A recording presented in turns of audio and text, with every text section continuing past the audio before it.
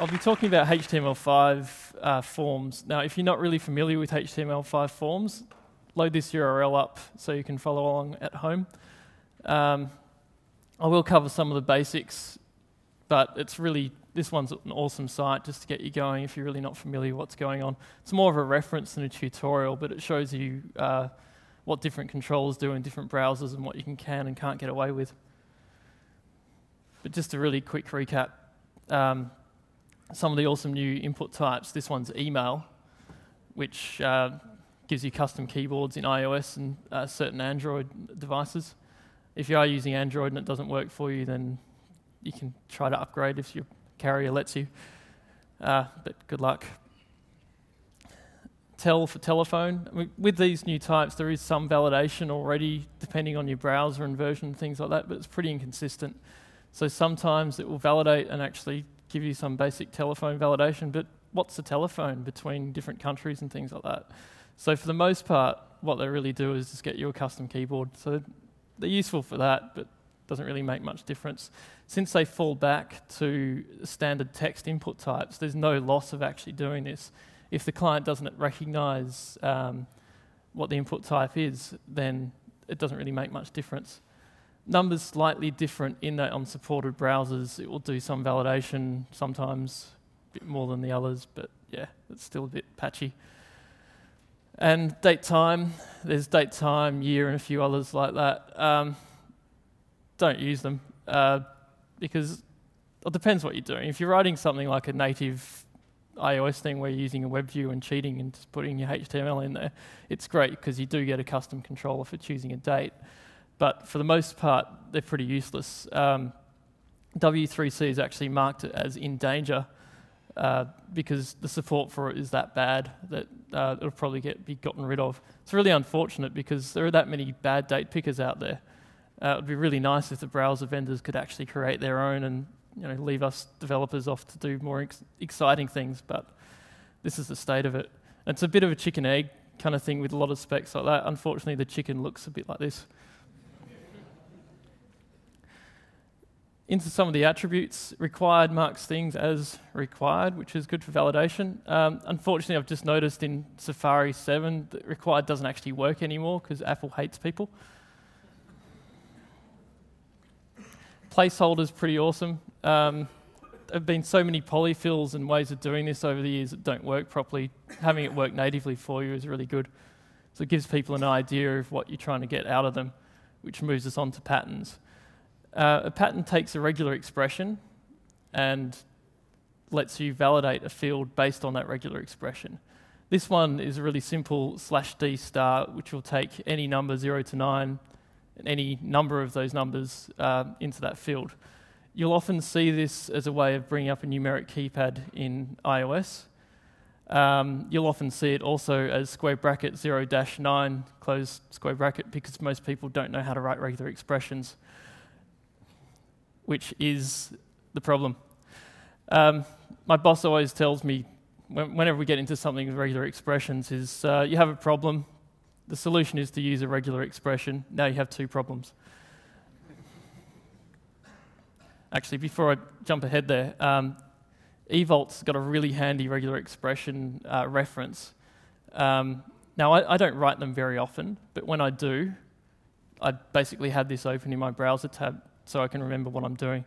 Because regex is something that you do maybe once every 6 months, if you're unlucky. But then you've forgotten about it next time you've done it. So having a really good reference like this one, it's been around since about 2003. And I mean, regular expressions have been in different operating systems for a lot longer than that. So it's not exactly something that's going to be changing very soon. Usually when I'm developing regular expressions, I'll just pop open a JavaScript console on a browser and try them out with a test or something like that. So this is our pattern from before. Once again, it matches any number. So 1, 2, 3, 4, 5 is true. If I put a string in there, then it's going to give me false. So that's perfect. Getting into some practical applications for that, Australian postcodes are 4 numbers. Have I written that right? I think I've got that right. So here 6050 is not 4 numbers, so it returns false, which is good. 6050, valid postcode, it's true.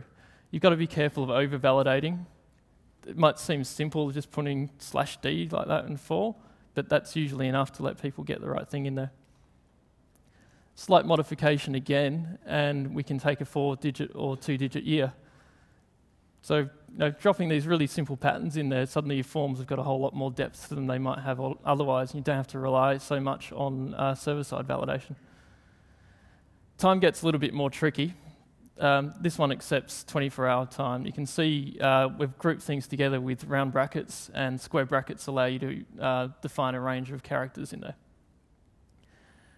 With a little bit of modification, using a bit more grouping in there, and the OR, which is the pipe, plus optionals, which is question mark, you can actually accept a wider range of what people are expecting to put in there. Most of my regular expressions that I use in the validation library that I've written have been with me for about 12 years now, and they've borne the brunt, to be fair, of the kinds of people that break hardware when things don't work properly for them. And when you deal with phone calls from people like that, then you make your regex work, one way or the other. Because I wouldn't think that a period should be in a time, but when someone's yelling at you on the phone, for the simple fix that it is, you can have your period in there. Dates seem quite straightforward to start with. 2-digit, 2-digit, 4-digit. That's pretty simple, right? Except that's not really a date. So then you look into a bit more and you end up with something like this. And I can understand if you're feeling a bit like this right now. I'll just calm down everyone again. So email's easy. Not quite. A at B.C. Email's really straightforward, right? This one's, I've seen so many bad email validation things out there. I mean, a plus sign is perfectly valid in an email, underscores are perfectly valid, yet somehow people have written their validation out there that stops them from happening. So far, my regex pattern's holding up really well until it falls apart because this is no longer a valid email address. So if I'm not that experienced at writing regex, I'm going to jump onto Google, might get to Stack Overflow or something like that, and you might end up with something like this. This is a problem. That previous regex is 6.2K of RFC compliant glory, but you'd have to give that to every single person that you're doing. And the problem with regular expressions is most people have got no idea what they're doing one way or the other.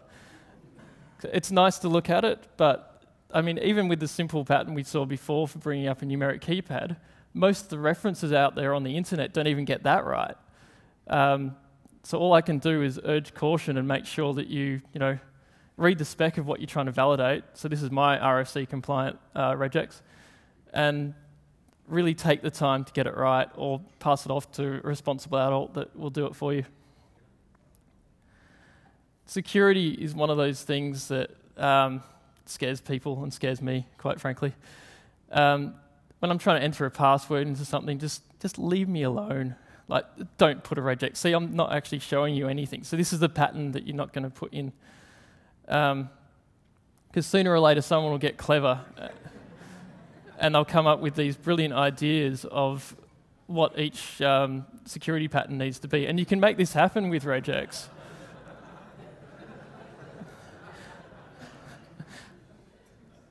But like it or not, sooner or later, if you make too many assumptions about what people are doing, you're going to get it wrong, and really wrong.